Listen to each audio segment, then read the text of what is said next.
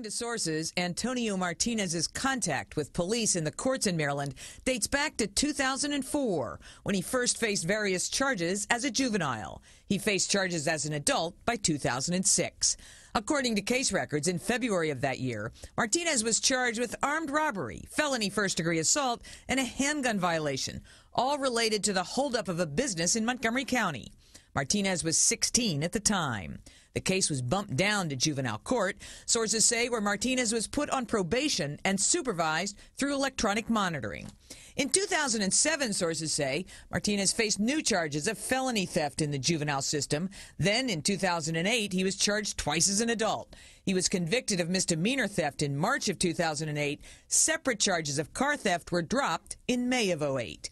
Martinez now faces federal charges that could put him in prison for the rest of his life, the result of the FBI sting that broke up his alleged plot to blow up a military recruiting center in Catonsville.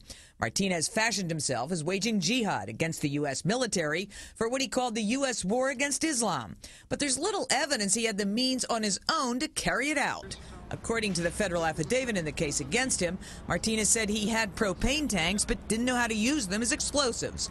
The affidavit notes his concern about his criminal record and how it could keep him from buying a gun. He owned no cell phone until the last few weeks and didn't drive much, a real hurdle for someone plotting to be a car bomber.